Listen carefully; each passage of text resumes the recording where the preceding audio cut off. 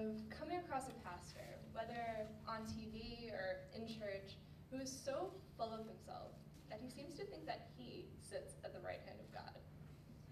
Now, he probably started out well, preaching the word of God with a genuine desire to see souls saved. You see, God gave him the gifts that he's using for the express purpose of leading others to Jesus Christ. But somewhere along the way, it went to his head. And now he thinks so highly of himself that he's forgotten the source of his gifts and the end goal, the final cause of his ministry and his existence. A similar tendency can also be seen in government. The American government was created to facilitate the well-being of its citizens.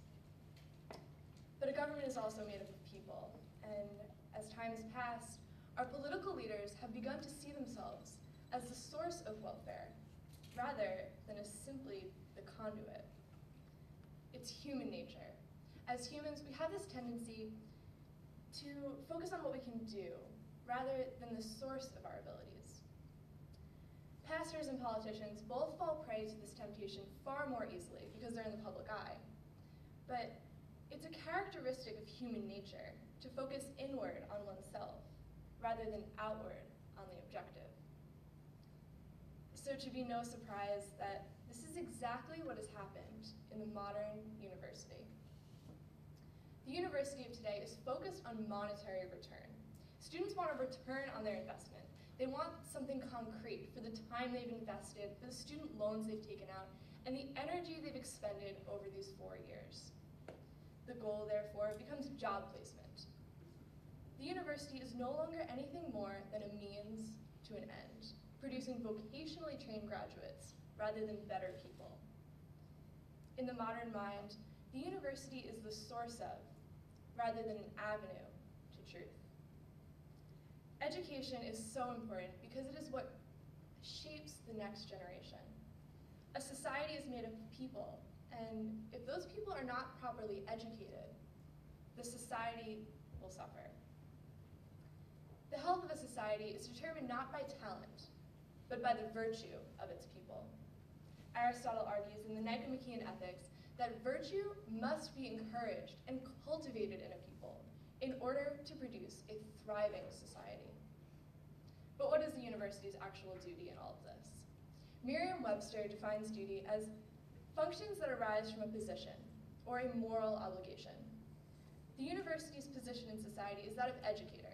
It's where people go to learn. The duty of the university, then, is to produce in its students better members of society by teaching them to ask the right questions, how to think, and to pursue truth. One aspect of being a virtuous person is approaching life well. How does one do this? By asking the right questions. Teaching someone to do this is not a simple task by any means, but the first step is to understand that it is not up to the university to teach students what to think, but how to think. Again, it's about keeping the focus on the transcendent goal rather than the physical conduit. The university is not the truth. Rather, it is what leads people to the truth by showing them how to get there.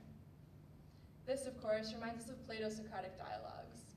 Socrates was an expert at asking the right question at the right time, pushing his students forward toward truth. Most of the time, they would end up in a state of aporia, or a confusion caused by a seemingly insoluble impasse. But this still served the end of truth by showing his students that they had not yet arrived and still had a ways to go. In order to ask the right questions, we must simply know how to think. This is taught by means of Socratic logic. The logician is one who knows how to think rationally, to identify logical fallacies, and to reason from premises to conclusions. Logic orders the mind, showing the student how to have a clear view of his thoughts and ideas. Further, a student must have a full view of the world. This is taught by way of a liberal arts education. In the words of the Roman poet Ovid, a faithful study of the liberal arts humanizes character. A liberal education gives the student a connected view of the world, allowing his thoughts and opinions to be informed by various facets of knowledge. A single path of study cannot serve the end of humanizing the character of the student and showing him how to perceive things as they are. In the study of the liberal arts, we must study the great books. Plato's Republic, Homer's Iliad, Shakespeare's plays, and Hobbes' Leviathan, to name just a few. These are the ideas that have stood the test of time, the thoughts that we have read and discussed for centuries. In the words of Aristotle, it is the mark of an educated mind to be able to entertain a thought without accepting it. It is the duty of the university, then, to present to its students, as part of their liberal arts education, conflicting views, to teach them how to think about opposing views. All this being said, a university is not inherently great because of its curriculum.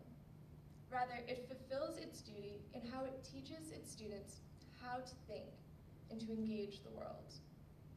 John Henry Newman, an icon of 19th century English religious history, writes in The Idea of the University that knowledge is capable of being its own end. Knowledge does something in us and has been proven to move people across both time and space. Commitment to an idea has been the driving force behind every political and social movement throughout history. It is what drove the American revolutionaries to rebel against England. It gave Martin Luther King Jr.